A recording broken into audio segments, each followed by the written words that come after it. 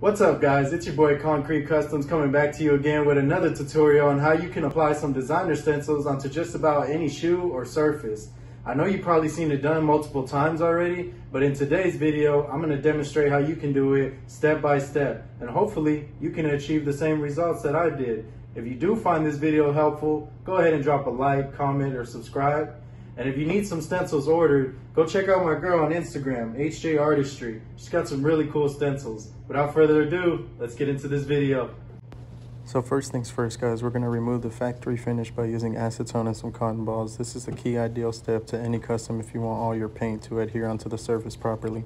You can use nail polish remover if it contains acetone. Remember, preparation is key. And then once you're done actually removing the factory finish, sometimes the cotton balls or cotton swabs you have used might leave some residue behind. So what I'd like to do is I get some tape and I kind of just lay it flat on there and try to pick up any pieces that may have been left behind that are going to get in the way of my painting later on during the project.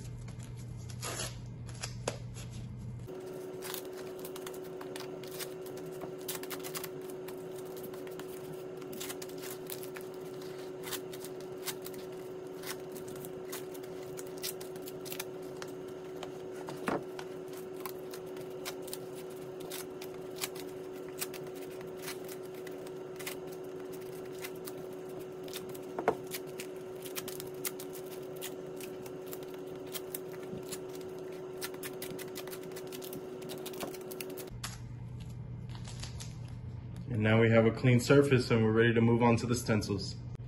And here we're just going to be picking off any of the other little pieces we're not going to be using and setting them off to the side for maybe future use. And after this step here, we'll be applying the transfer paper to actually pick up the rest of the background, and we're going to be applying it to the side of the shoe. Now that we're done weeding out the stencil, we're going to take our transfer paper and place it over the stencil so that it properly adheres and picks up, and we'll be able to place it nice and neat onto our toe box or whatever area we're putting it onto.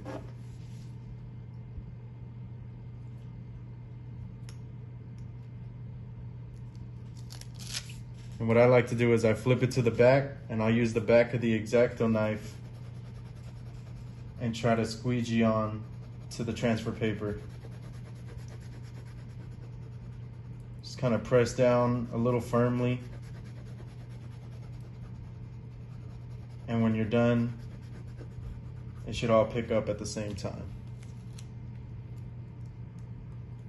like so.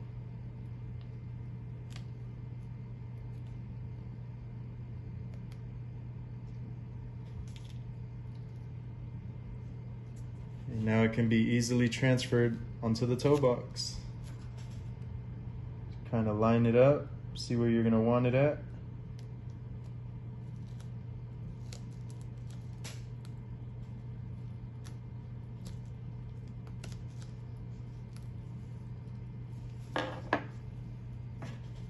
I'm going to go ahead and make some slits right here so that it's easier to bend,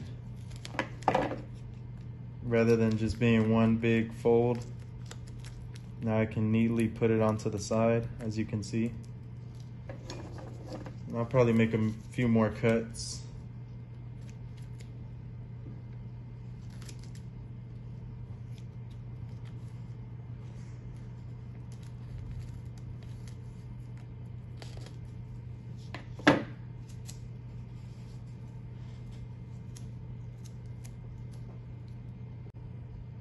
So now once it's on there nice and neat on the toe box, I'm going to kind of just press it down, flatten it so it gets that shape.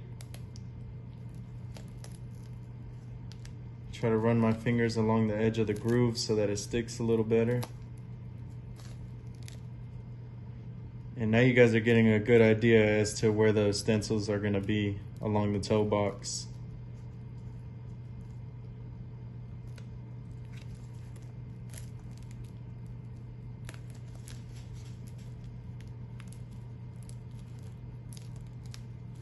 And then we're just going to slowly peel that transfer paper back. I like to use my X-Acto knife to kind of hold down the rest of the stencil as I'm peeling it back.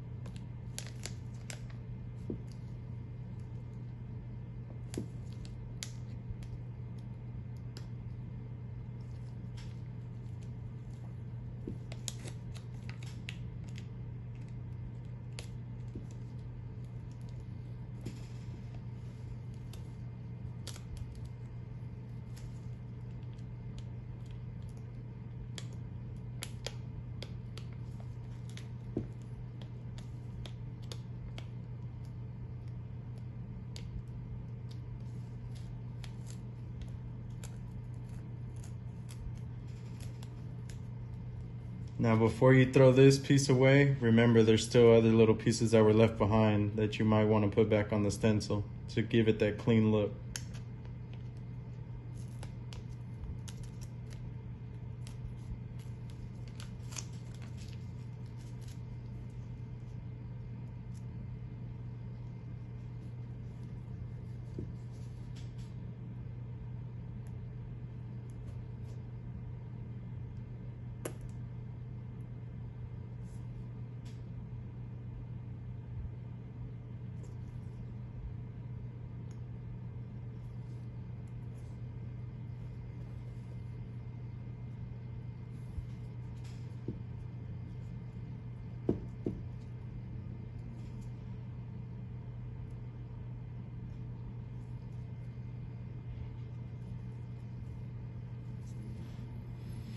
Now that we got our stencils on there, our other areas masked off so we don't get additional paint anywhere else, another helpful trick to get these stencils to actually stay down and adhere onto the shoe properly is gonna be a hair dryer. Or if you have a heat gun, be really careful with the heat. So I like to use a hair dryer on low heat setting.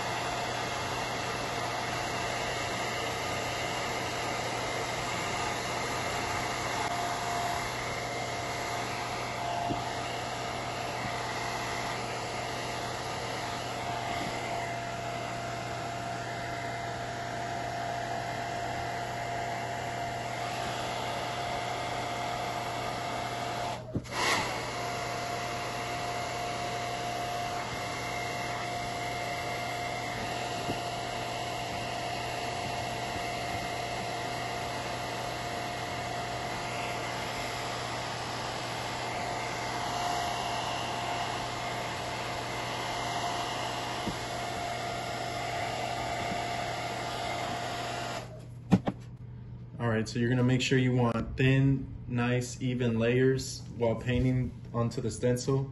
And then once you're done, you're gonna heat set in between each little layer so that way it dries properly and you can put the next coat on.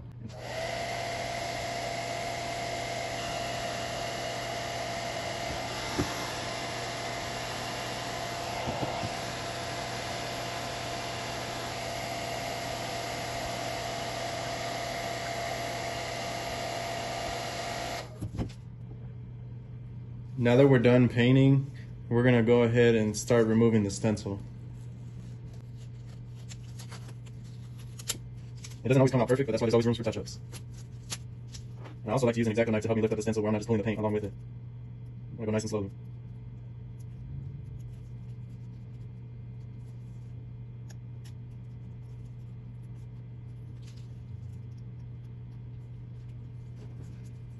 So as you can see, this one came out solid, whereas to the other ones, they may need a few touch-ups.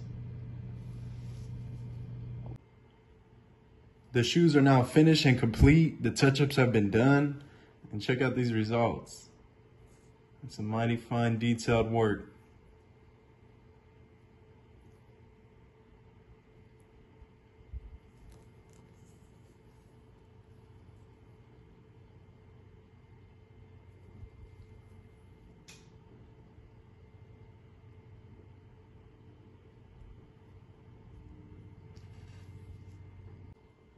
Now that we got those clean, we're gonna be moving on to the finisher, and I like to use LK Shoes Leather Top Coat Finisher, as well as Raleigh's Restoration Scratch Resistant Sealer.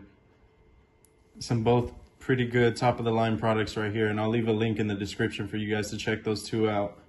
But let's go ahead and start with the Liquid Kicks Shoes Finisher first. I'm gonna be doing the airbrush method. Apply a few drops. And I'm gonna do 2 medium coats, heat setting each one in between. And probably by the last coat, I'll let it naturally sit for 10 minutes.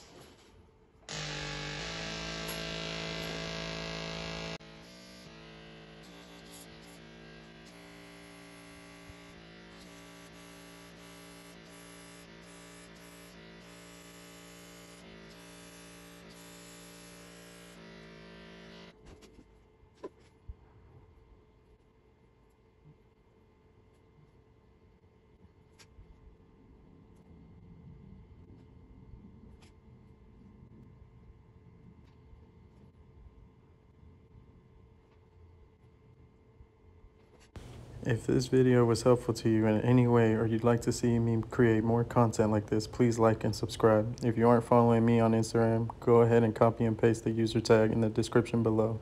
I'll be doing a giveaway at 3,000 followers. With that being said, I'll catch you on the next one. And remember, keep it concrete.